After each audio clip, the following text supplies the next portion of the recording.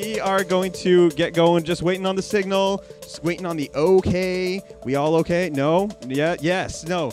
Yes. Those are thumbs, not middle fingers. So I think we are all good. All right. Can you go ahead and introduce yourself for us? Sure. Hi. I'm Sam, and hopefully you can hear me because I'm making tongue love to this microphone. And yeah, so I spent 15 years in open source. I spent the last 4 years running an open source email marketing tech company called PHPList, which some of you may have heard of. And yeah, I'm a big fan of decentralization and open source, open standards. Worked for FSFE promoting that. And today I'm going to be telling you what I know about email, where it's come from, where we are today, threats, and what I hope will be an optimistic future.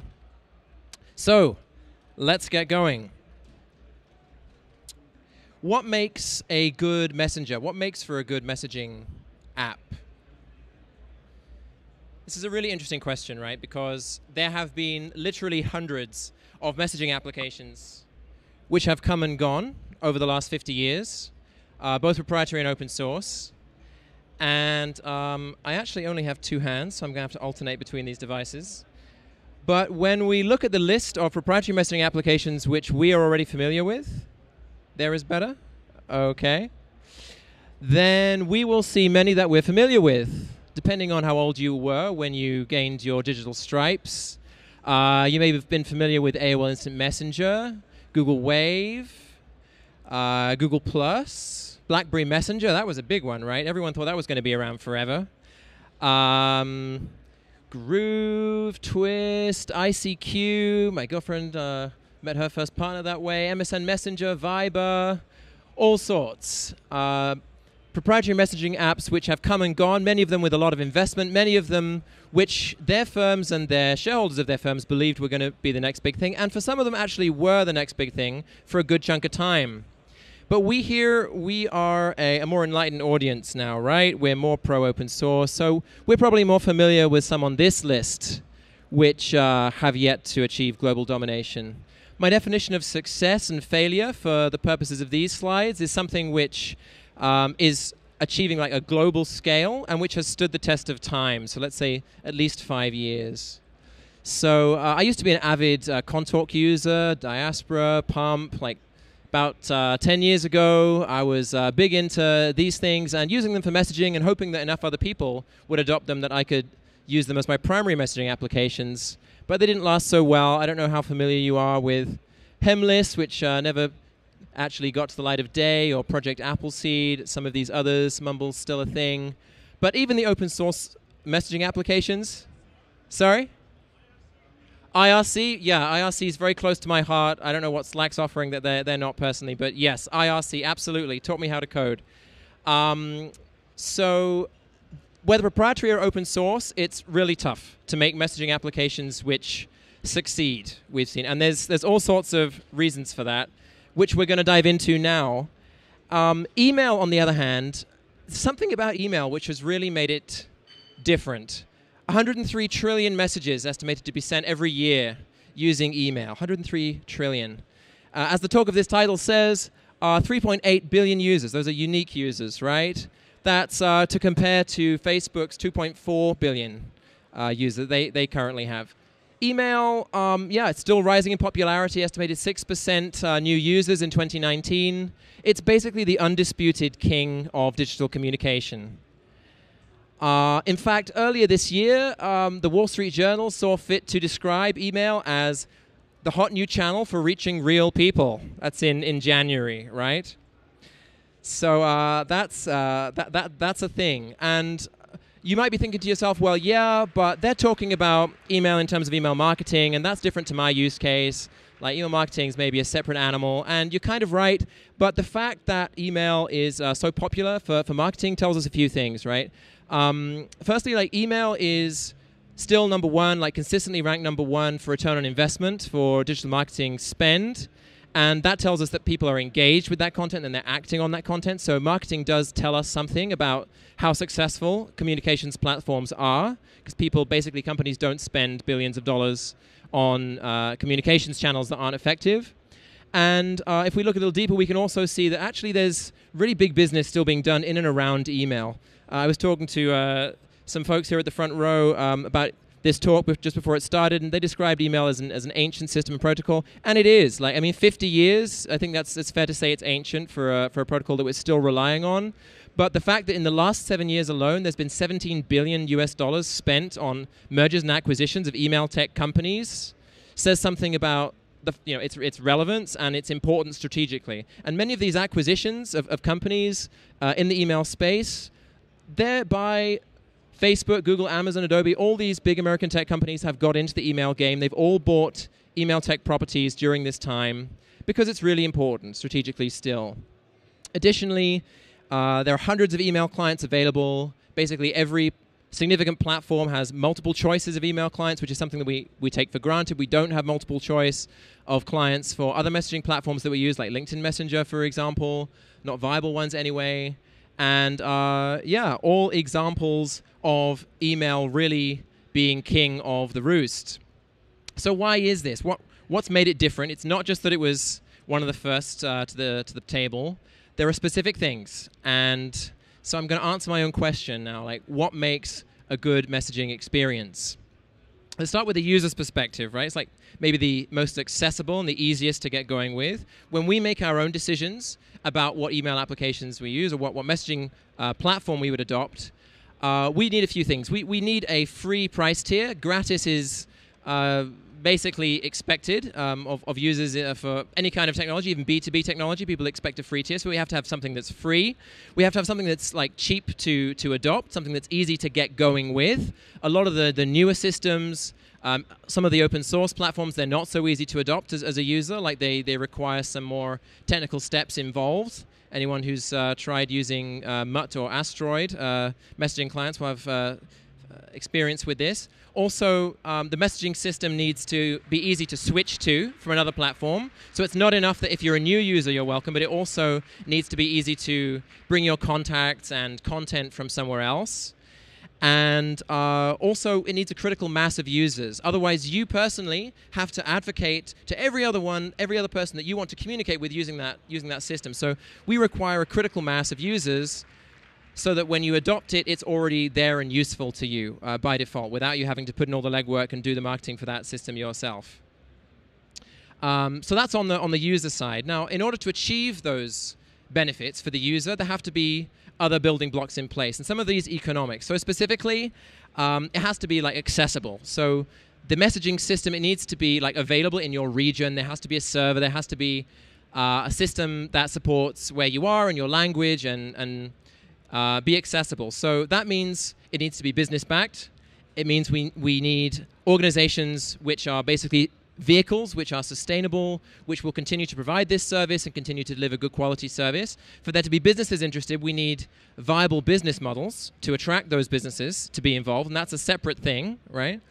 And additionally, we need an efficient market, which will mean that there's actually competition between different providers of hosting or different clients, so that not only does the messaging system get established and serve users' needs on day one and in year one, but also over time it continues to improve and continues to meet users' needs, that it continues to be adapted to new platforms regardless of like strategic needs of the companies behind them. So like Microsoft might not have invested in making MSN Messenger clients officially for Android because it was competing with that platform at the time. No, we need an efficient market of vendors effectively to compete to continue to serve users' needs. And that means that it needs to be a low barrier to entry for companies that want to produce new clients or new servers in this space, potentially. It needs to be easy for them to get involved, not have to pay license fees, not have to risk getting involved with patent wars, like the Unix wars. And also it needs to be attractive for them to enter this in the first place, right? So it needs to be not only easy for companies to create new technology and create new services within this messaging platform, but also it needs to be motivating for them to bother to do so. This comes back to the business models, but like a monopoly or an oligopoly isn't really going to cut it. It needs to be more efficient than that. So those are the economic requirements. But again, if we step one step behind those requirements, we see that there are in fact technological and strategic requirements for the messaging platform to succeed. Like technologically, we need freedom of implementation. So it's kind of an obvious one maybe for we open source and open standards advocates. But for the world's leading messaging platforms which are not email, in most cases you don't have freedom of implementation for various reasons. APIs can change, you need licenses, you need API keys, etc. Yeah, that means you need freedom over both the client and the server level to experiment and to improve and to hack and to deploy and to localize. Also, there needs to be a separate protocol from the implementation so that the protocol's interests can continue to exist and thrive independent of the client and the server. Basically, we have different stakeholders here because the needs of the protocol can potentially diverge and conflict with those other two groups. And we need extensible functionality. So that can be built into the platform itself. If we think of XMPP, the first X is really important. It's extensible. And there are hundreds of extensions to XMPP which give us benefits that we take for granted today. Things like the ability to set a custom nickname on your XMPP account, your Jabber account, or to have a mood or a tune or even an avatar picture. Those are all extensions that were added as innovations additional to the core protocol. So we need the system to be extensible, and we need independence from a central authority for various reasons, also strategic, also so the company can't get bought. When we combine these things together, we see some really important effects, which are the fertile ground that messaging applications need to succeed. More specifically, we see efficient innovation and competition within the messaging ecosystem. So what this allows for is effectively the outsourcing of innovation from one company with one set of finite resources or one organization or even one community to a much broader global community of innovators. That means that people like the audience here at 36C3 can add improvements, they can spot problems and fix them, they can identify security holes and patch them. Basically, they're independent to bring their skills and innovation and resources without there being a bottleneck from a company like Microsoft or Facebook or LinkedIn. Yeah, both at the client level and at the server level, that is, because again, these technologies have different requirements at those levels. It allows for fast adaptation to new platforms and devices, so quickly we will see the messaging ecosystem extend when new devices and operating systems become available and become in vogue. And we can also see high-performance products, because ultimately the user remains a customer. We don't end up with a situation which we see so often with proprietary, centralized messaging protocols where the user is actually not the person who makes the decision about what application they use, which causes, basically the interests diverge. No, the user needs the freedom to switch. The server administrator needs the freedom to switch. And the people who develop the protocol also need the freedom to make decisions that are in the best interest of the protocol, irrespective of the needs of those other two groups.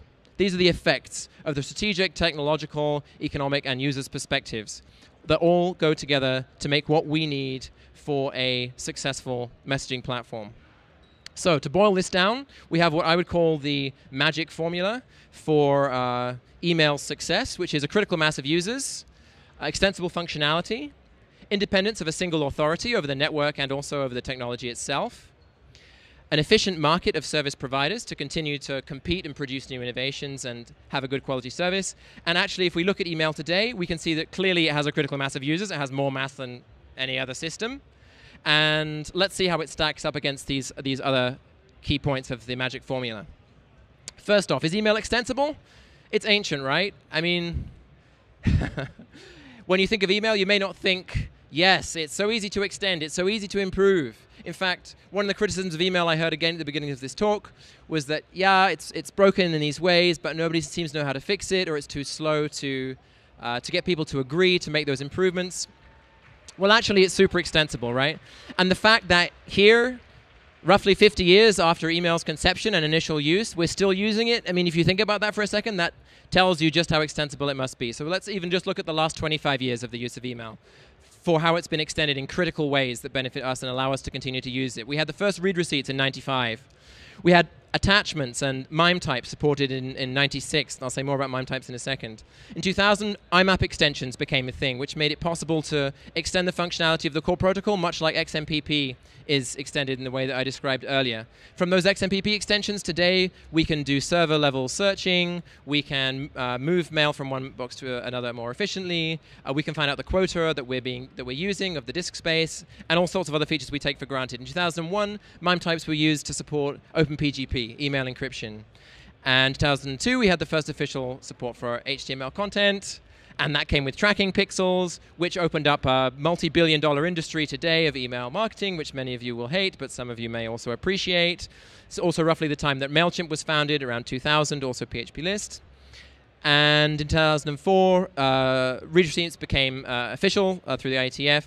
And in 2015, we finally got protected email headers. So those of us who are enjoying encrypted email subject lines, we have emails extensibility to thank for that in the last 4 years.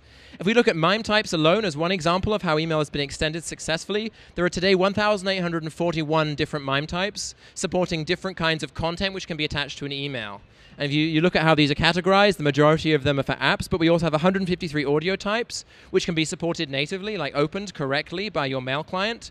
And this MIME type system and ecosystem was so successful that it was adopted wholesale by all browsers. So obviously, you know, if you're downloading stuff, if you're using, I mean, any modern web server will be including header information to tell the user and their mail and their web client, their web browser, what kind of content should be used using the same MIME type system which has been devised through the extensibility of email. So it's pretty much extensible, I think we can agree.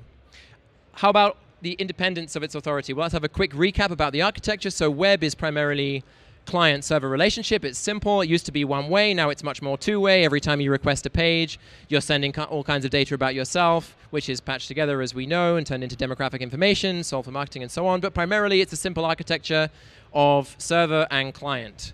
Email is not that way.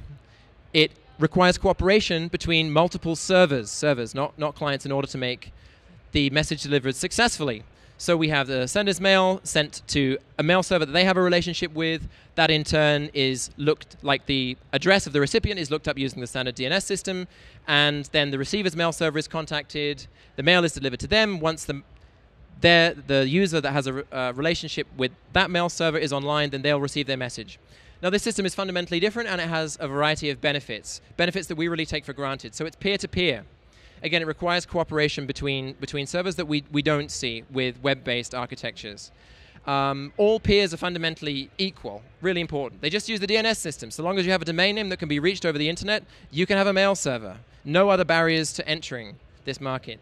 Messages use store and forward as a system, so it's quite resilient. It's asynchronous. It assumes that the network will have problems, that there will be latency issues, that maybe the other mail server won't be available sometime, and it's resilient to that. It will keep your messages happily waiting, usually until the recipient mail server is online again and able to receive the message, at which point that mail server will keep it until the user is ready to download it. Of course, you might be using push notifications, etc., but this is the fundamental architecture. So it's really different to just web-based content. So we have, from that, easy to deploy, easy to set up, and no central authority that can say no. You can set up your own mail server in Turkey or Egypt or China or wherever else technologies are blocked. So we see that we have independence of a single authority achieved as well. Now let's look at the last point, the efficient market of service providers. So there are a whole range of different business models based around email. Some of them are newer than others. I'm going to start with the biggest ones. Obviously, advertising is a really big deal here. This is both direct and indirect. So you could look at the success of Gmail as, I don't know, Google, they kind of achieved this quantum leap in their business model, like the revenue that they could achieve from email by taking a very indirect approach from the data that they got from your email, basically. So companies like Hotmail before, they were doing a pretty good job of getting direct advertising revenue by adding adverts to the bottom of your messages and the footer messages and also having banner adverts and so on. Gmail's like, no, let's stockpile this, let's store this, let's use this to build up profiles, make it very indirect. It's less obvious to the user what's happening. It detracts from their experience much less. And they made a bunch of money from it, and they're currently dominating email. So advertising. We have also ecosystem lock-in. That's another big one. So the email address is not so much, I mean, the messenger in itself is not providing revenue directly, but it's very indirect. Think of when you need to create a new Gmail account when you first activate your Android phone. It's not a choice. It's something that ties you into the ecosystem. Then you can only receive certain kinds of communications through that. And one step after another, you basically get upsold to more profitable services, whether it be G Suite in Google's case, or whether it be OneDrive or Office 365, and you get pulled into an ecosystem, and they make their revenue from you in other ways.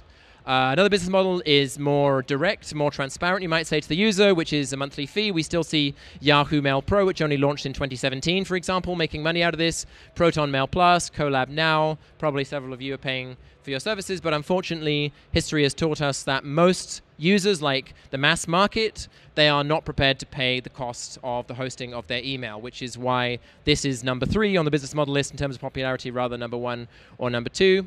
Fourthly, we have just as a cost center, basically, so it's used to get other things done. It's not really a business model per se, but that's how the costs are covered.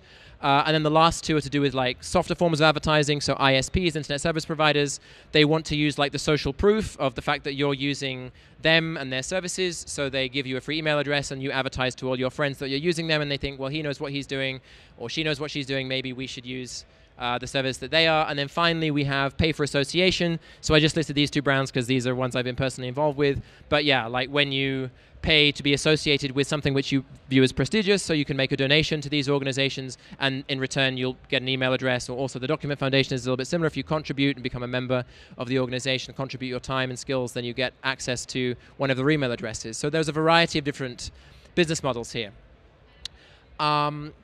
And that's good, right? That's good for variety. And this is part of the reason why there's such a variety of hosts out there, because companies like Proton Mail are completely different to Google and Microsoft in their business model, in their motivation, and how they produce things. Like Proton Mail is investing in making open source PGP clients, for example, which is awesome. They have a totally different approach, different revenue, and that makes the whole ecosystem more resilient, because it means multiple business models here can basically fail for various reasons, and email can continue to exist, or the messaging platform in question can continue to exist independent. It doesn't have a single point of failure as far as the business model or the revenue goes. Now, as far as getting started quickly, there's some graphs here based on research that I've done into the use of open source mail clients and the geographic distribution of where mail servers are hosted.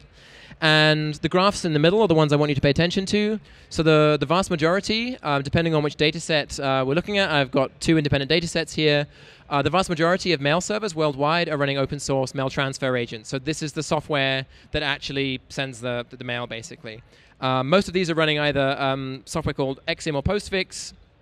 Both are old, very well established, open source. But we can see like 71%, between 71% and 96% of all mail servers in the wild that are reachable on port 25, they're running open source mail transfer agent software, which is pretty freaking incredible when you think about it, right? And this software is obviously free, it's enterprise grade, it's well documented, it's been around a long time, there's 10,000 configuration options, or maybe more like 1,000 configuration options. And long story short, it's pretty easy to get started hosting your own, relatively easy in the world of other kind of businesses you might want to get into. You can just take software off the shelf, put it on a mail server, scale it horizontally, and provide a service, right? That's pretty great. The tech is free. Lots of other people have done it. So this speaks to the ease of entering the market of being an email service provider. You can get this technology off the shelf, and most companies are already doing that with open source software. So we have achieved the magic formula for email, right? This is a large part of the explanation of why email is dominant today, why it's been so difficult to dethrone it, and why I don't expect it to go anywhere anytime soon. However, there is this thing called centralization, and it's a reality. It's a reality for a lot of things that we took for granted being decentralized in the past. And that's what these tables speak to. So here we can see the market share in Europe and the United States for mail clients. So it's really important to say these are clients rather than mail servers. But if you think about it, you can see there's a close association between the 2.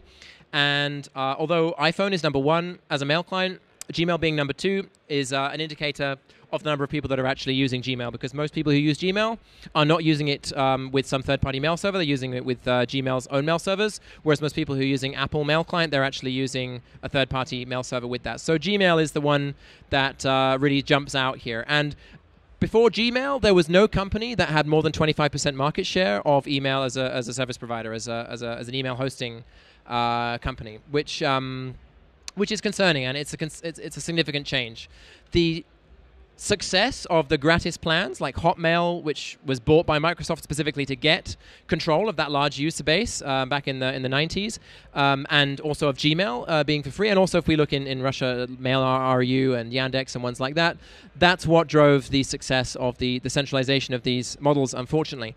And it's actually really interesting because if we think about what Gmail wants to get out of, what Google wants to get out of Gmail, yeah, like they haven't had much success actually with messaging. They kind of, they really, I mean, Gmail is their golden platform as far as messaging goes, and that's also because all these other projects didn't do what they were supposed to do. So some of these you're probably more familiar with others, like obviously Google Wave, Google Hangouts, Google Plus, Google Talk, Google Allo, then maybe some that you might be less familiar with. The bottom half of the list is companies that Google bought and either tried to run or shut down pretty quickly. So Pi, Orkut, Sparrow, Jakku, etc. None of these dominated in the way that Google was. I mean, look at the scale that Google operates at, right? I mean, these there's actually a list of around 160 projects which Google's cancelled on killedbygoogle.com, which is an interesting read. But when you look at the messengers alone, this is quite some money that they've spent, which hasn't really gone anywhere. And when we compare Google's position to like their biggest competitors in the messaging space, we see that they don't have anything to answer to WhatsApp or to Facebook Messenger, actually, which is really interesting, or to TikTok or some of the others in the Asian region. So they're really counting on Gmail. They're trying to take a different approach with rich communication services by basically moving one level up the technology stack and getting other third-party developers to implement Google's messaging system for them. But as far as I can see until now, the uptake has been pretty small. So that's an interesting to watch to see whether it pans out. But yeah, I mean, considering Google's position and considering they own the world's most popular smartphone OS, it's kind of interesting they don't have a messaging app that anybody uses, basically. So Gmail's really important for them strategically in this space. And understandably, they've been working to expand their position and their control of email as a medium. They might not frame it that way, but that's certainly how it looks to those of us in the open source space. So when we look at what some of the effects of email being centralized are and some of the risks to us as users, we see that we lack basic support for a bunch of stuff. Like those of us who've done web development in the past, we're familiar with the pain of having to support Internet Explorer.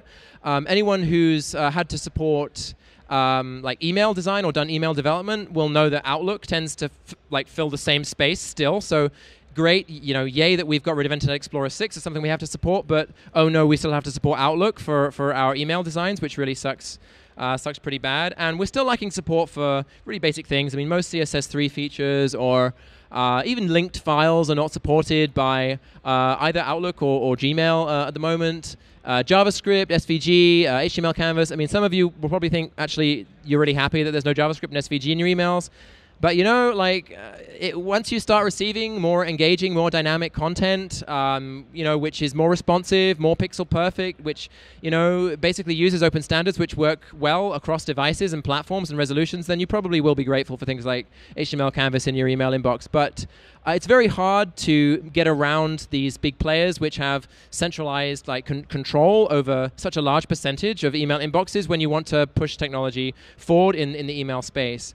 And not only is it affecting the user-facing features and things like what content we can send each other within mail, but also it makes email much more vulnerable to being blocked in a way that it was designed to be resilient to in the first place. Like we saw how by default it uses DNS, it's resilient, it's distributed.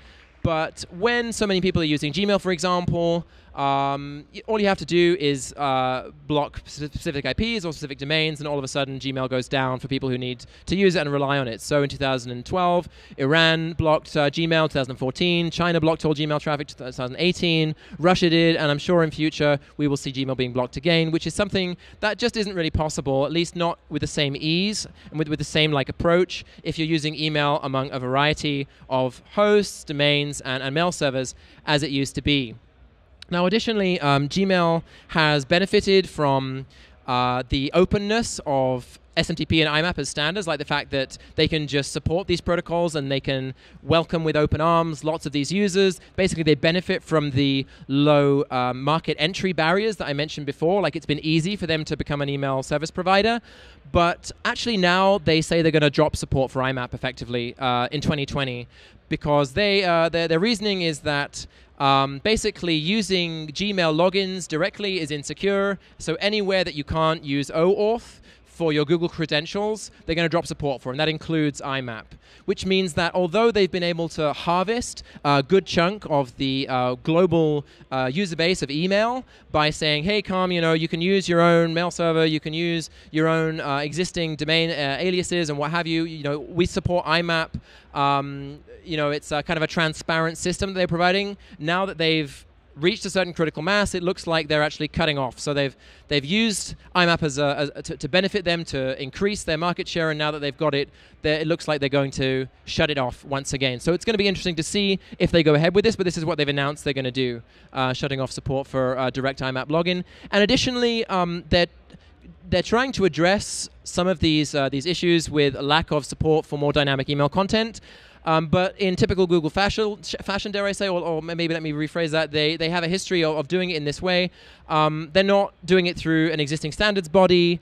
They've basically launched something that's proprietary, and then they've said, oh, whoops, people care about governance, let's pretend we have some governance. And that's what they're in the process of doing right now. They just introduced recently a technical steering committee for accelerated mobile pages, which basically includes 5 of their friends. And this is a great leap forward in terms of, so for those who aren't familiar with accelerated mobile pages for email, it's a subset of HTML, which is proprietary, which allows you to have more dynamic content within your emails, more interactive content, but it's controlled by Google. And as I say, it's a proprietary standard. And in order to even use accelerated mobile pages for email, you have to register with Google. You have to have a track record of sending the kind of content that they like. You have to have been sending to Gmail meet some other criteria, which doesn't look very independent to me. So as far as the centralization perspective goes, they certainly are making some strong moves. And the effects of the centralization on the economic model that has allowed email to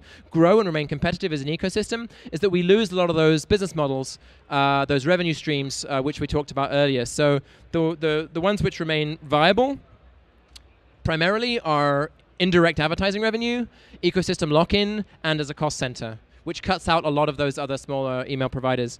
If you're wondering how Gmail centralizing email threatens Collab and ProtonMail, well, because Gmail makes it consistently more difficult to get mail delivered, right? You have to jump through more hoops. You have to play by their rules. You have to basically second guess what their policies are and how they're changing, register with Gmail, and make sure you have IPs that they like and so on. So they make it more and more difficult to actually get delivered, and they can dictate what it takes to get an email delivered. It's no longer the flat playing field that it used to be. Not all mail servers are going to be equal. Domains have reputations, IPs have reputation with Gmail that they don't have elsewhere. And if they want to block your traffic or permanently put it in a folder which someone's never going to read, there is really not much you can do about it. So it threatens the business models, unfortunately. However, email does remain alive and well, and there are some interesting innovations that I would like to share with you. The spirit is certainly not dead.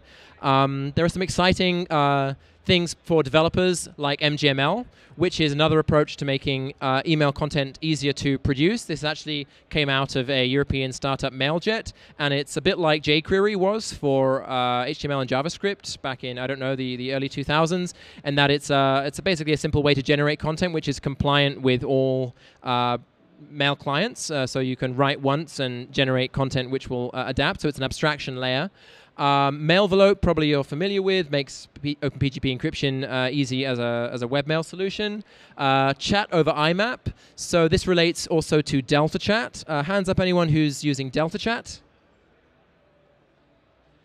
I see 4.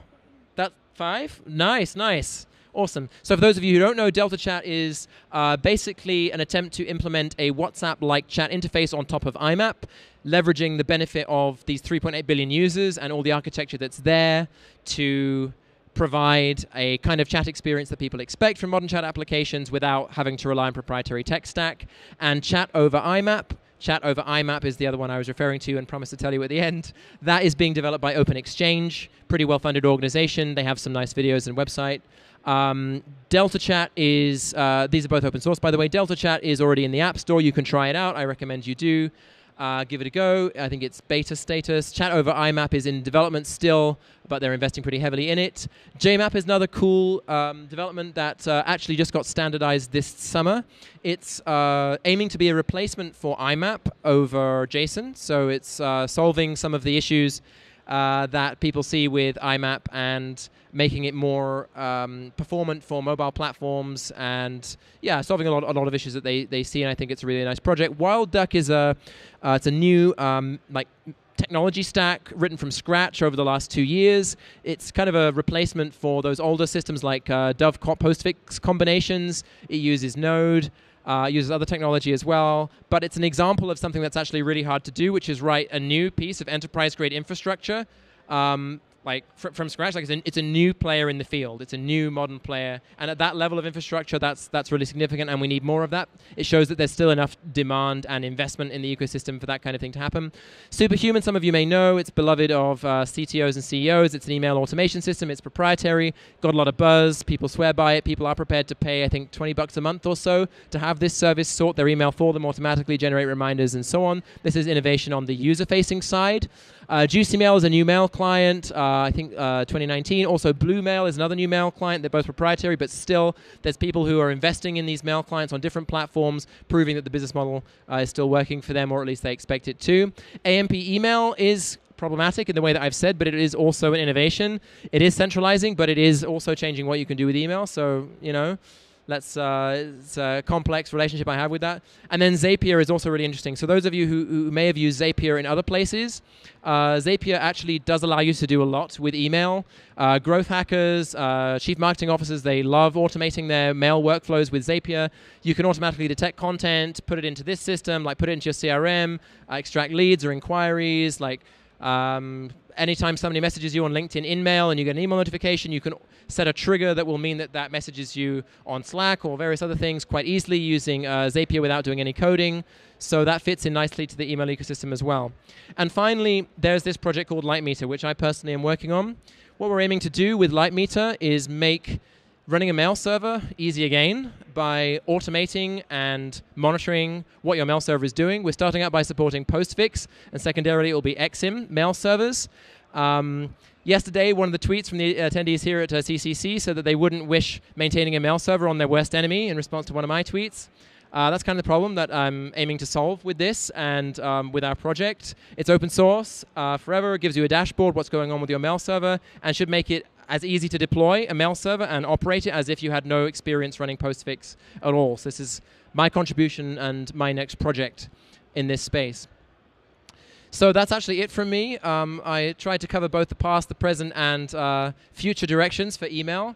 And if you want to find me, I'm there on the left. If you want to follow what we're doing with Lightmeter, the contact details are there. The first Hello World tweet went out today.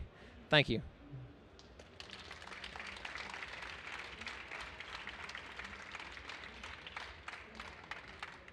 No time? No? Okay. So I'll take questions off stage. Thanks. Yes, sorry, we are past time to let our volunteers go live their lives. So Sam will go ahead and take questions off stage. I'm sure you are going to swarm him. A very charismatic, handsome guy. You have to see him up close. If you haven't gotten the real deal. So he's going to be over here. This is it for us for today, guys. Day 3, a great success. Thank you all, audience, for coming in and out, watching the talks. I want to give a great thank you to our volunteers, sound, video, the assemblies back there, all the speakers and the workshop runners. You guys make this cluster what it is. Sorry, I'm getting all choked up. Not for reasons because I appreciate what they're doing, but because there's something in my throat. So I would like to let's give Sam one last big round of applause. Let's give our volunteers a round of applause. That's it for us. We will be back tomorrow with more content. Go to decentral.community to see our schedule. We have more workshops. We have more talks. And then C3 is over. It just begun, but it's already almost over. So be free. Fly away, my little butterflies.